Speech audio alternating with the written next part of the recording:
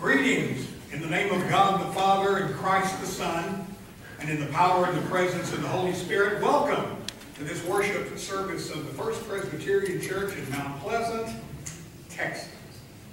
I'm John Coleman, your liturgist on this third Sunday of Easter. So good morning, and it is so glorious to be with you this morning to see your masked faces every 6 feet or so, right here in this sanctuary. What a privilege it is to be able to gather together to worship, to praise God and hear His Word proclaimed in person. And we've been doing this now for a couple of weeks, and so we want to welcome visitors that we are having as well. So if you're visiting with us this morning in Wood, we'd ask you to take one of those little purple cards from the rack on the back of the pew in front of you, and just give us your name so we can have a record of your attendance this morning. Now, the offering plates still not being passed in the service to try to reduce as much contact as possible, but they are just outside of the two doors, and so if you would not only drop your guest attendance information in the plate, but for our members, your offerings as well. To you who are watching this on Monday or Tuesday or whatever day, from wherever you are on Facebook or our YouTube channel, we hope you're doing well. And then for all here and there, remember the services are being recorded and put on the church's Facebook and YouTube pages for anyone and everyone to watch at your convenience. We're so thankful that you have been patient and been careful, observing the recommended safety measures, getting the vaccines as we wait, and hopefully soon our small groups and gatherings will be back meeting here as well. A couple of announcements on this third Sunday of Easter. It's a busy day in the life of the church. In the service, in the worship service, there will be a very quick congregational meeting, election, and installation of the class of 2023 elders. The members of that class to be presented and elected are, and they're all here this morning, John Wilhite, Pat Burke, Nancy Beatty, and Paul Merriweather. After worship, those people having been duly elected and installed, the session will meet here in the sanctuary. Mark will not be with us next Sunday. He will be out of town. I will be filling our pulpit. And so there will be a Bible study Wednesday night at 6 o'clock by Zoom. The scripture will be John 10, verses 11 through 18, which is the passage of Jesus talking about being the good shepherd. So John 10, verses 11 through 18 will be the scripture for the Zoom Bible study on Wednesday night. Zoom Sunday School again next Sunday at 9 a.m. as well. Birthdays of this week include Joe Boggs on Monday. Wednesday is Linda Duros, Dalton Taylors, and Lydia Webbs. Thursday it's Becky Merriweather and Bob Karkoska. Saturday is Annalisa Boggs' birthday. Sunday is Tanner Gerhardt's day. Those are our announcements and calendar items as we have them. You have an insert in your bulletin you may want to refer to as well. But having done that much and said welcome, let's prepare our hearts and minds now for worship.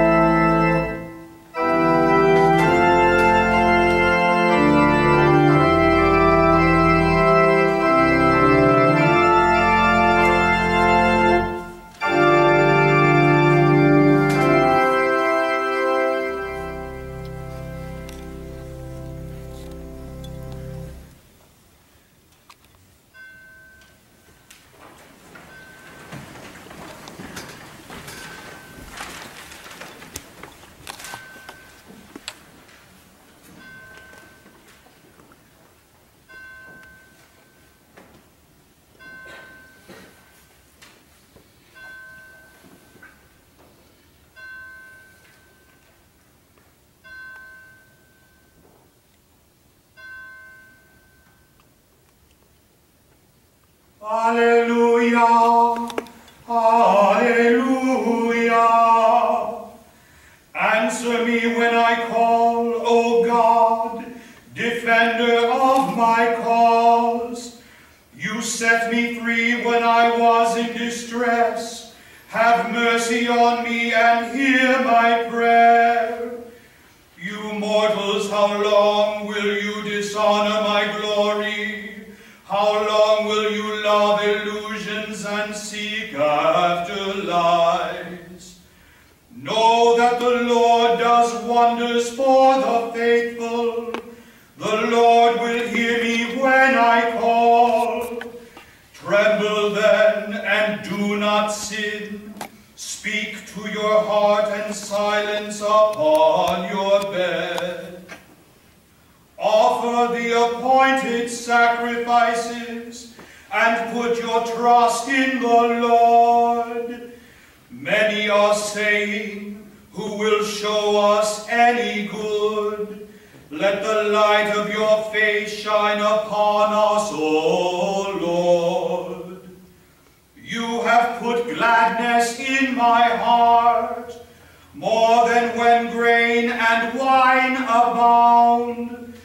In peace I will lie down and sleep, for you alone, O Lord, make me rest secure. Amen. Amen.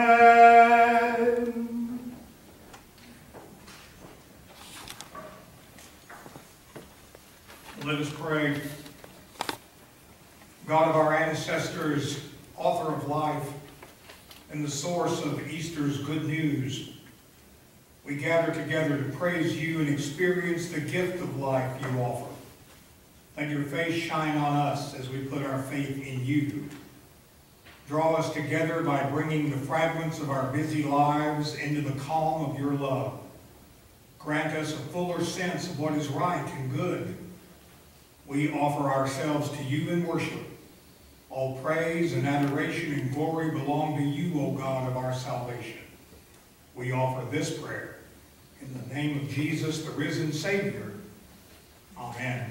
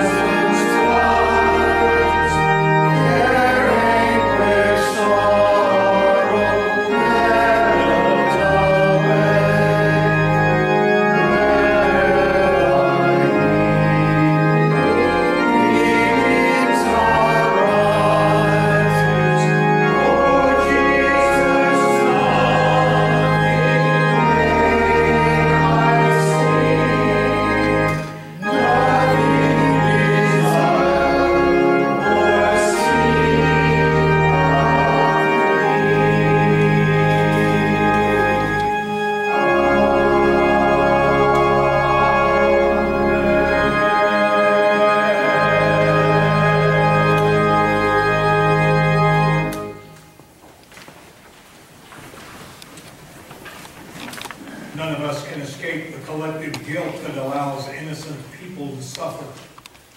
By our neglect, if not by deliberate intent, we bear some responsibility. Let us repent, therefore, and turn to God so that our sins may be wiped away. O God, we are disturbed and distressed by the evil that surrounds us. It's hard to view people we see as your children, murderers, abusers, those who cheat others and profit at their expense. Sometimes we feel like victims and wonder why we should confess our sin when there is so much evil beyond our influence. Yet we know we do not abide in your love. We sin by turning away from others who are beloved by you because they are different from us. We do not always abide in your love. We need your forgiveness too. Seek your mercy and healing. Save us and forgive us in Jesus' name. Amen. And now, having confessed as a community of faith together, let us now confess individually in silence.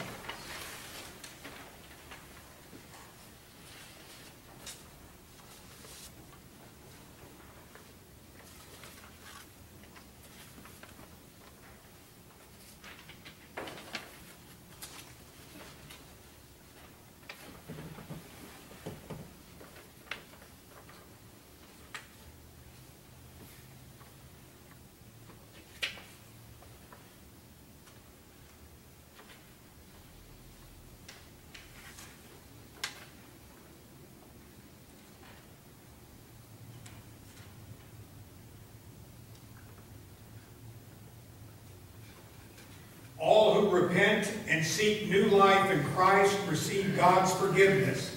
Hear the good news. Beloved, we are accepted by God, whose will for us is joyous freedom in Christ Jesus.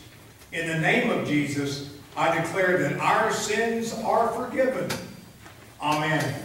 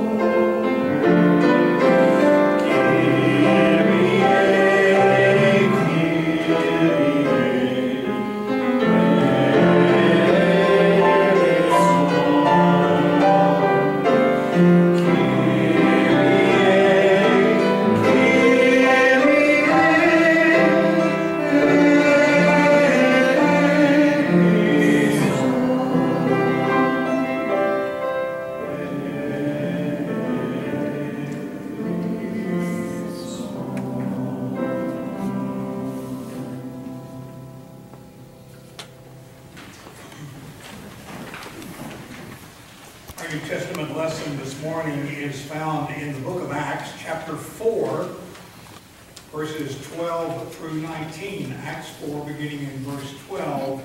Listen now for the word of God. Salvation is found in no one else, for there is no other name under heaven given to mankind by which we must be saved. When they saw the courage of Peter and John and realized that they were unschooled, ordinary men, they were astonished, and they took note that these men had been with Jesus. But since they could see the man who had been healed standing there with them, there was nothing that they could say. So they ordered them to withdraw from the Sanhedrin and then conferred together. What are we going to do with these men? Everyone living in Jerusalem knows they have performed a notable sign, and we cannot deny it. But to stop this thing from spreading any further among the people, we must warn them to speak no longer to anyone in this name. Then they called them in again and commanded them not to speak or teach at all in the name of Jesus. But Peter and John replied, "Which is right in God's eyes? To listen to you or to him? You be the judge." The gospel lesson is found in the Gospel of Luke, 24th chapter, beginning in verse 36b. Jesus himself stood among them and said to them, "Peace be with you."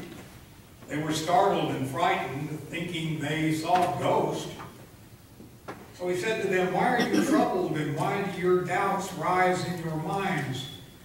Look at my hands and my feet. It is I, myself. Touch me and see. A ghost does not have flesh and bones, as you see I have."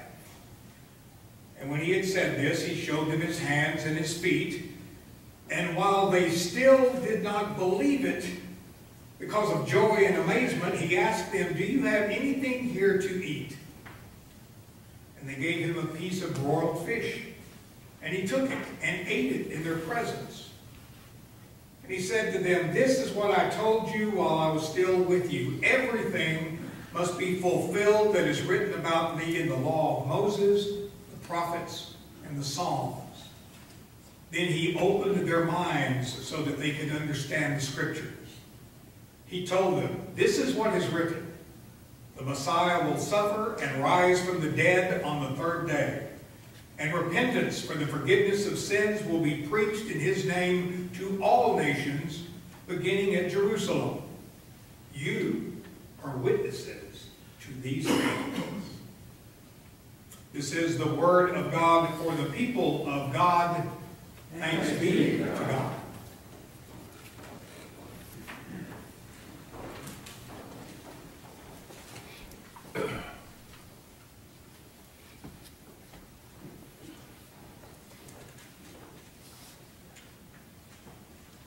This morning we continue our look into the epistle of 1 John, this intimate and important epistle that is written and shared with this church. It's important for us during this Eastertide season to know how this early church was reacting to and hearing the message about the resurrection and what Jesus' resurrection and our life in that means. Last week I reminded you that we will be hearing a few things every week, and I want to remind you of that again. We're going to be hearing often about the call to love one another and to give that love freely to those who need that love. We're also going to be hearing how important it is for the children of God to avoid sin. And I'm always reminded when I hear that of an old joke, I don't know if it's true or not, about Calvin Coolidge, who left church one day, and Mr. Coolidge was a person of few words, they say. And they asked him as he was leaving the church, "Mr. President, what was the sermon about?" And he said it was about sin. And they said, "What did they have to say about it?" And he said, "The preacher was against it." So, 1 John will remind us that it's important for the children of God to avoid sin. It's also important for us to remember that the intimacy of this epistle that is written largely deals with division and faction within the church. That there were false teachers who had arisen already in this early church, and they were attempting to divide the church. And they were attempting to create stress within the church. And we're going to hear some language in the scripture that we read that's a little bit troublesome to our ears. I don't want you to personalize that. I want you to hear that in the context of this writer is telling the people in these congregations, if you are dividing the church, if you are fighting against what the church is doing, you are sinning. You are not being a child of God, which is what God has called us to do. And so it's important for us to keep that in context when we hear part of the text that will be read today. Let us pray. Thank you, God, for the gift of your word. It is from your holy word, through the power of your Holy Spirit, that we are reminded and that we are brought into the presence of your grace, your mercy, your providential care, and your love. And so it is with thanksgiving that we read and hear and proclaim this word, knowing that your Spirit will be at work. Our prayer is that you would silence in us every voice except your own, that by hearing we believe, and that by believing we are your servants, through Jesus Christ, who is the risen Lord. Amen. From the epistle of 1 John chapter 3, our reading today begins at verse 1. Hear the word of the Lord. See what love the Father has given us, that we should be called children of God, and that is what we are. The reason the world does not know us is that it did not know him. Beloved, we are God's children now. What we will be has not yet been revealed. What we do know is this: when he is revealed, we will be like him, for we will see him as he is, and all who have this hope in him purify themselves just as he is pure. Everyone who commits sin is guilty of lawlessness. Sin is lawlessness. You know that he was revealed to take away sins, and in him there is no sin. No one who abides in him sins. No one who sins has either seen him or known him. Little children, let no one deceive you. Everyone who does what is right is righteous, just as he is righteous. Everyone who commits sin is a child of the devil, for the devil has been sinning from the beginning. The Son of God was revealed for this purpose, to destroy the works of the devil. Those who have been born of God do not sin, because God's seed abides in them. They cannot sin because they have been born of God. The children of God and the children of the devil are revealed in this way. All who do not do what is right are not from God, nor are those who do not love their brothers and sisters. For this is the message you have heard from the beginning, that we should love one another. We must not be like Cain, who was from the evil one and murdered his brother. And why did he murder him? Because his own deeds were evil and his brother's righteous. Do not be astonished, brothers and sisters, that the world hates you. We know that we have passed from death to life because we love one another. Whoever does not love abides in death. All who hate a brother or sister are murderers, and you know that murderers do not have eternal life abiding in them.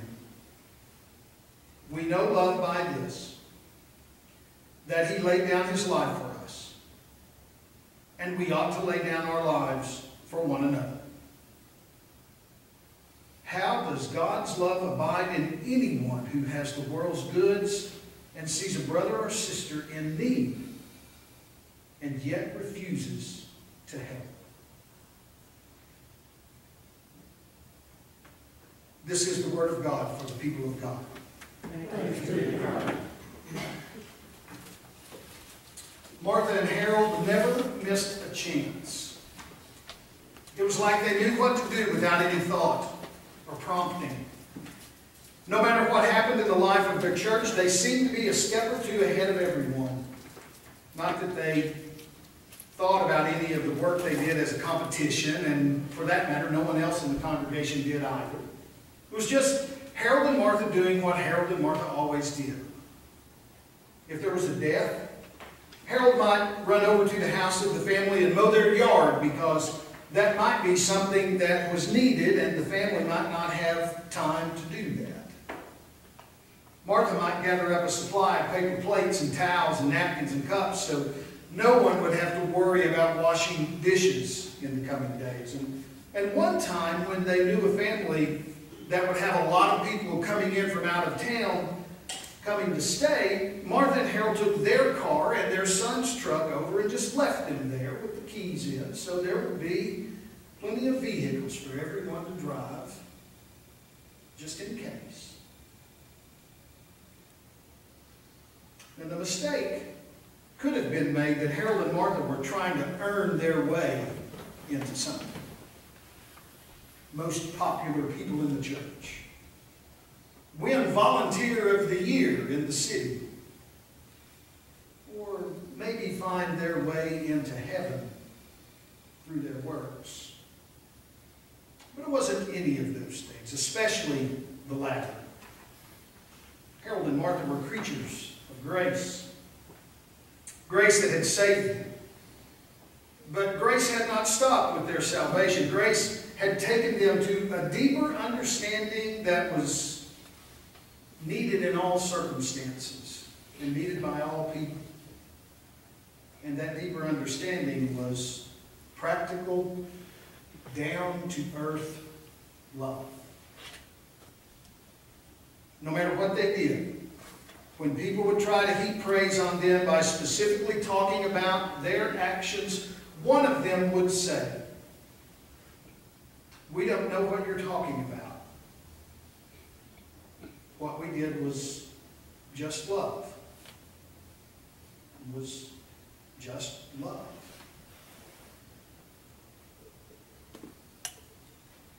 Chances are, we all know someone like Martha and Harold. Maybe someone in this congregation. Maybe someone from work. Someone who lives in our neighborhood that makes the best coconut cake. Or the casserole. We can't quite put our finger on why it's so good, but when it arrives, we can't resist getting more than one serving, because what we do know is the main ingredient in there is love. And in those painful, difficult moments that those folks come to us and they gift us with their presence and their love, it lets us know we are part of a larger community. That we belong to a family deeper and broader than the roots and limbs of our family tree. And while we are thankful for their coming to us in our time of need, somehow we are even more thankful that we know they will go to anyone with that love and give of themselves. We are thankful that they have grown beyond themselves and live for the community. And there's that word, community. We're going to hear it a lot. And rightly so, because in the faith community there is no escaping it. And life without it is less than what life should be. More and more, it seems that the biblical story, especially where conversations with or about Jesus is concerned, that story is about the creation and the continuation of a community whose purpose is to cover all of God's people in grace and acceptance and mercy and dignity. This created community is built on the foundation of holy love, And it has at its center God's presence in the world in Jesus.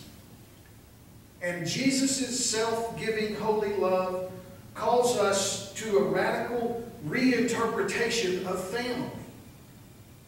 One that recognizes as essential the responsibility that all of us as members of the community have to give practical, authentic love to everyone who crosses our paths, because we are God's children called to love others as God has already loved us.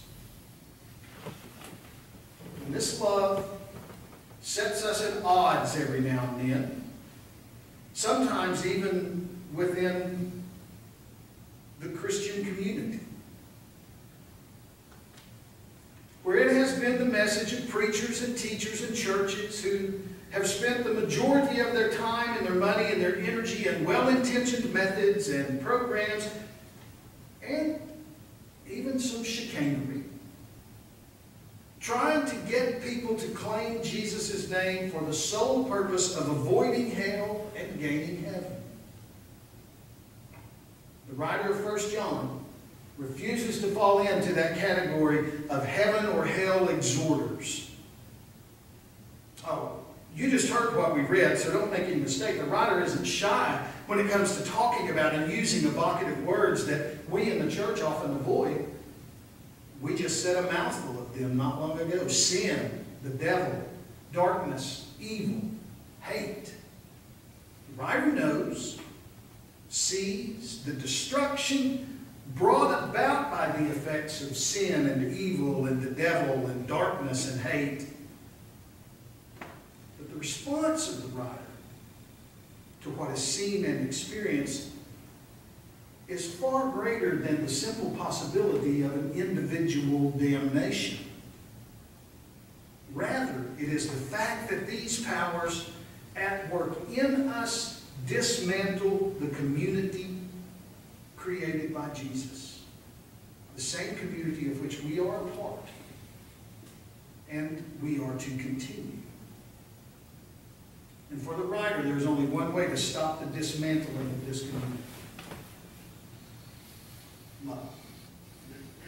Only love. The holy love of God shown to us in Jesus, at work in us to provide the real help needed to those that we need. Food for those who are hungry. Clothes for those who are naked. A place for those who don't have one.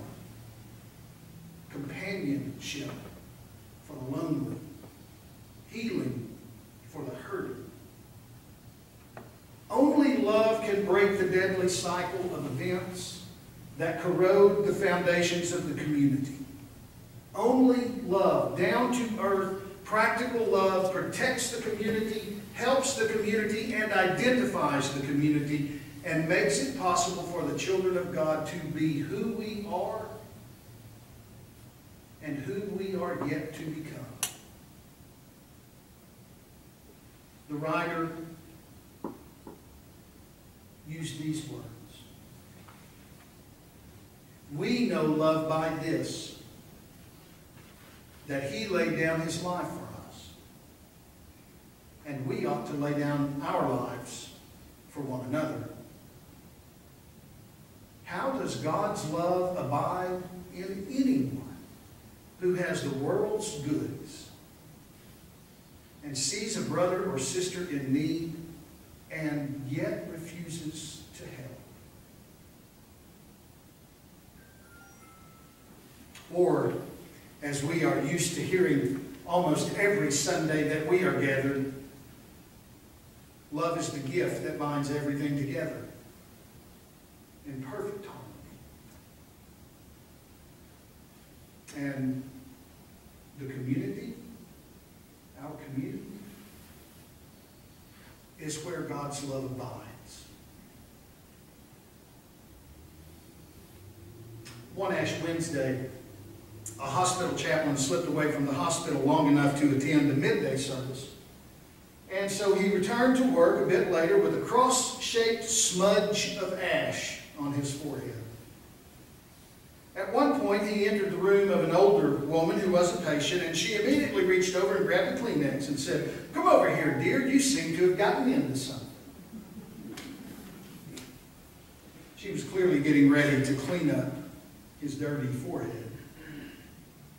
No, the chaplain said. "You see, this smudge of ash is from an Ash Wednesday service where I was reminded that I am part of a human community loved by God.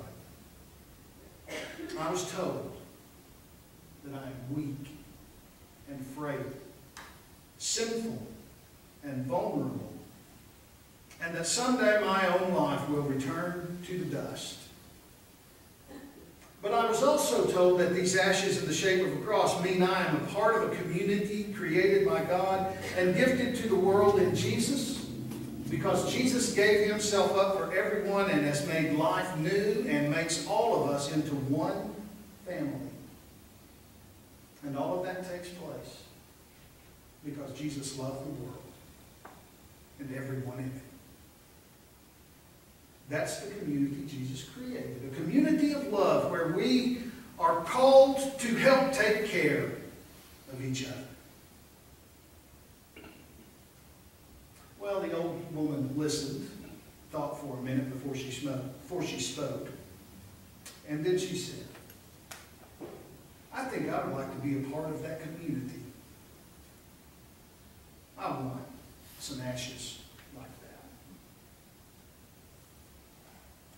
that." And so the chaplain took his finger and, not having any ashes on him, borrowed from his own cross-smudged ashes on his own forehead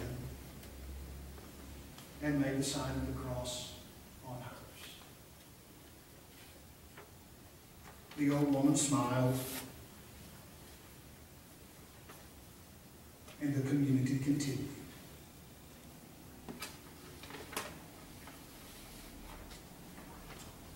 It is in the community where God's love abides.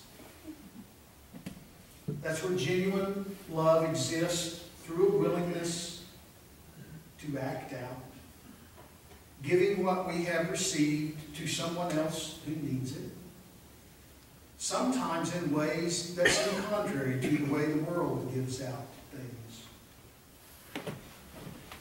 But that's okay. The writer of 1 John says, if you love like that, it's how the world will know that you're following Jesus. And it's how the world will come to know God and the love of Jesus. But love is the key, the foundation. Without it, eventually, everything would fall apart. But with it, anything can endure and even flourish. And living a life based on that kind of love is hard, but it's simple. It's complex, but it isn't complicated. Because the love Jesus showed us and gave to us is down to earth and practical and real. And we know it when we have experienced it, and we know it when we see it, and we know when we have it to give to others. And it's good to talk about it, good to tell others about it, but it's even better when we put that love into action, like Jesus put it into action.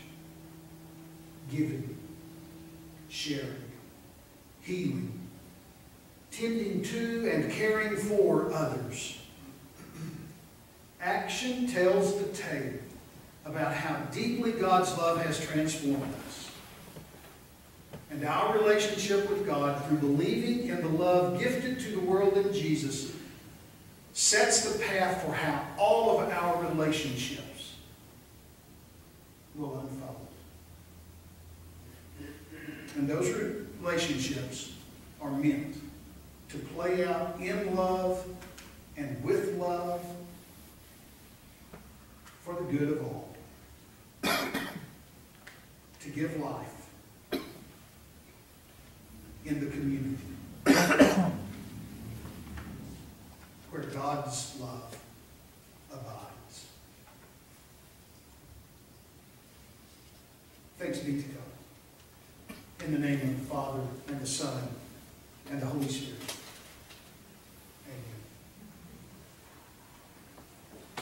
Amen.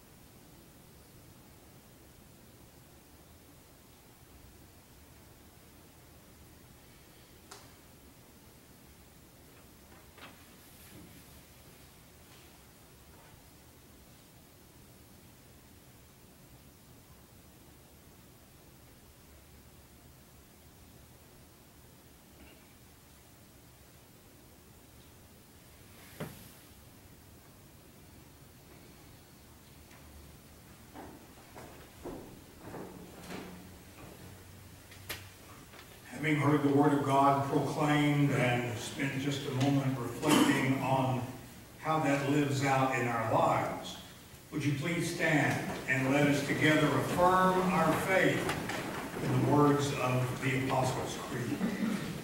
I believe in God the Father Almighty, maker of heaven and earth, and in Jesus Christ, his only Son, our Lord, who was conceived by the Holy Ghost, born of the Virgin Mary, suffered under Pontius Pilate, was crucified, dead, and buried. He descended into hell. The third day he rose again from the dead. He ascended into heaven and sitteth on the right hand of God the Father Almighty. From thence he shall come to judge the quick and the dead. I believe in the Holy Ghost, the Holy Catholic Church, the communion of saints, the forgiveness of sins, the resurrection of the body, and the life everlasting. Amen.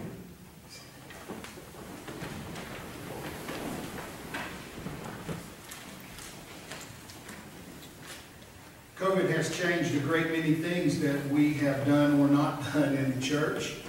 One of those is not being able to be together for so long. We were unable to hold the congregational meeting to actually elect our elders that were nominated back in December, and so we're going to convene a congregational meeting right now to elect those elders and then move in to the installation of those elders so that they will be able to fully participate in today's session meeting and all upcoming meetings and ministries and governance of the church. So I will declare that our congregational meeting is open for the purpose of electing elders.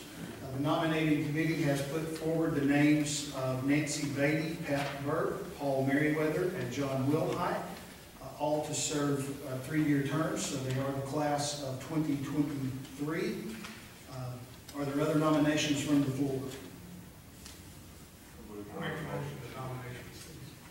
Is that motion seconded? All in favor say aye. Aye. All opposed? That motion carries. Nominations have ceased. And I would hear a motion to elect by acclamation Nancy Beatty, Pat Burke, Paul Merriweather, and John Wilhite. So moved. Is there a second? Second. Any discussion? All in favor say aye. Aye. Any opposed? That motion carries. And Nancy and Pat and Paul and John are duly elected by this congregation to serve as elders in the class of 2023. I would like to say a prayer right now to close our congregational meeting and at the conclusion of that prayer, I would ask John and Paul and Nancy and Pat to come forward and kind of space themselves out around along the front here and facing the congregation. Let us pray. We give thanks to you, God, for the gift of the church and for all activities that we are able to do in the name of Christ for the building up of the kingdom, not the least of which is the election of elders. And so we thank you, God, for the call that has gone out and the call that has been accepted, and for this congregation's response to that call and to that acceptance. And we offer this prayer in the name of Christ, who is the Lord. Amen. John and Paul and Pat and Nancy would come up. Just space yourselves out and face the congregation. To continue with the spacing, I'm going to do my part from up here instead of coming down like I normally would.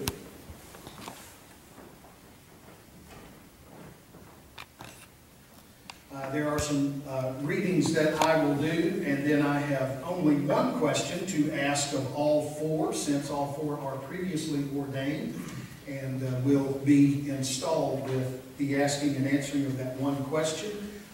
And then there are a couple of questions I will be asking of the congregation as well. There are varieties of gifts, but it is the same Spirit who gives them. There are different ways of serving God, but it is the same Lord who is served. God works through each person in a unique way, but it is God's purpose that is accomplished. To each is given a gift of the Spirit to be used for the common good. Together, we are the body of Christ, and individually members of it.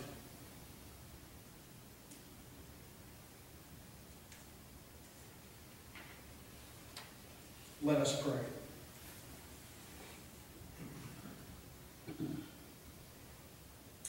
Gracious and eternal God, with joy we give you thanks and praise. We praise you for sending Jesus, your Son, who for us was baptized in the waters of the Jordan and was anointed as the Christ by your Holy Spirit. Through the baptism of his death and resurrection, you set us free from the bondage of sin and death and gave us cleansing and rebirth. We praise you for pouring out your Holy Spirit, who touches us and leads us into all truth, filling us with a variety of gifts, that we might proclaim the gospel to all nations and serve you as a royal priesthood. We rejoice that you have claimed us in our baptism and anointed us for service in Christ's name, and that by your grace we are born anew. By your Holy Spirit, renew us that we may be empowered to do your will and continue forever in the risen life of Christ, to whom with you and the Holy Spirit be all glory and honor now and forever. Amen. Nancy and Pat and Paul and John, I have one question to ask you, and you all can answer that by simply responding, I will. Will you be a faithful ruling elder, watching over the people, providing for their worship, nurture, and service? And will you share in government and discipline, serving in councils of the church? And in your ministry, will you try to show the love and justice of Jesus Christ? I will. I'd like to ask the congregation to stand. There are two questions I will ask of you, and your response, should you choose, is we do. Do we, the members of the church, accept Nancy, Pat, Paul, and John as ruling elders chosen by God through the voice of this congregation to lead us in the way of Jesus Christ? We do. And do we agree to pray for them, to encourage them, to respect their decisions, and to follow as they guide us, serving Jesus Christ, who alone is the head of the church? Amen. You may be seated. Let us pray again. Gracious and eternal God, with joy we give you thanks and praise. Throughout the ages and in every place, you have chosen servants from among your people to point the way to salvation by your grace. We are grateful for ancestors in the faith who followed without fear, placing their trust in you alone. For judges and monarchs who ruled in righteousness and peace, for prophets and apostles who spoke your bold words of mercy and of truth, for leaders and teachers in every age who have nurtured your people in faith and faithfulness. Above all, we praise you for Jesus Christ, who came not to be served, but to serve, and to give his life to set others free. Anointed by your Holy Spirit, he proclaimed your reign on earth, revealing your saving love in all he said and did. Gracious God, we also give you thanks for your servants, Nancy Bailey, Pat Burke, Paul Merriweather, and John Wilhite. As they continue in the ministry to which you have called them, help them to rely on the gifts of your Spirit and to follow Christ faithfully in this calling. By the gifts of your Holy Spirit, empower them to build up the church, to strengthen the common life of your people, and to lead with compassion and vision. Pour out your Spirit of power and truth upon the whole church, that we may be for you a holy people, baptized to serve you in the world. Sustain your church in ministry, ground us in the gospel, secure our hope in Christ, strengthen our service to the outcast, and increase our love for one another. Show us the transforming power of your grace in our life together, that we may be effective servants of the gospel, offering a compelling witness in the world to the good news of Christ Jesus, our Lord. Amen. Nancy and Pat and Paul and John, you are ruling elders, ordained and installed to ministries of service and governance in the Church of Jesus Christ and for this congregation. I charge you to show us the way by leading a life of example, an example of love. Love as God has already loved you, freely and without condition, showing us all that love is that gift that binds everything together in perfect harmony. May the grace of our Lord and Savior Jesus Christ, the love of God, and the communion of the Holy Spirit rest and abide upon you all as you give us servant leadership, now and always. Amen. You may be seated.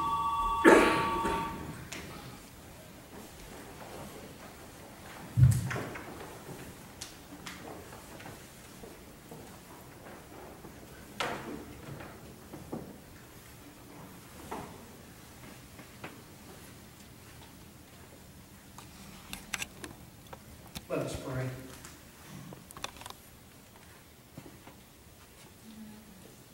Oh God, your grace and your love are evident in our living.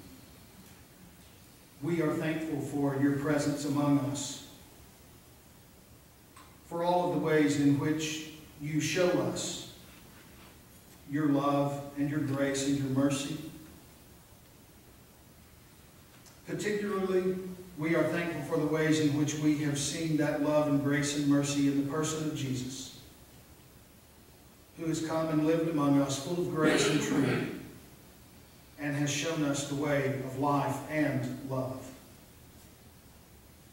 By the power of your Holy Spirit at work in us, bring us to deeper levels of commitment and service to Jesus' way, that we may proclaim with our words and deeds the good news of Jesus' kingdom. We are thankful for the responsibilities that your Spirit calls us to live up to. One of those responsibilities is to be diligent and faithful in our prayers for those of our community and beyond. We pray for your blessings upon Annalisa Boggs and Darlene Davis, on Emily's sister Nancy and her brother Dwayne. We pray for your healing and for your presence with Joe Butler and Marty Graves. and for Emelina. And we ask your blessings upon the children on the border. And God, we pray for your presence and your peace with the mass shootings that are taking place in our country. Heal those who are wounded. Comfort those who are grieved.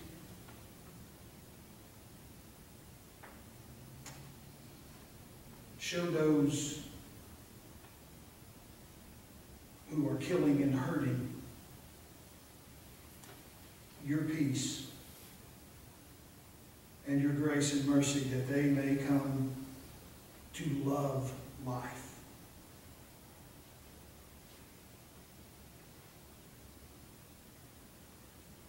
And God, we give you thanks for the opportunity we have had this morning to install new elders unto the session of this church.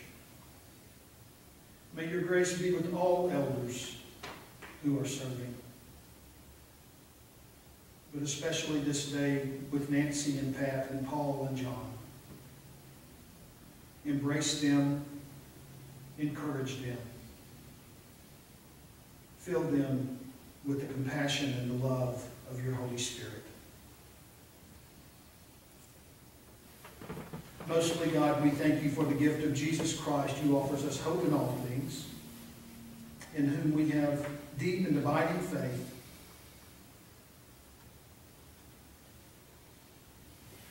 and who has taught us to pray by saying, Our Father, who art in heaven, hallowed be thy name.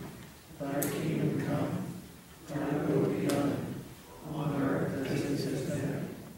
Give us this day our daily bread, and forgive us our debts, as we forgive our debtors. And lead us not into temptation, but deliver us from evil. For thine is the kingdom, and the power, and the glory forever. Amen.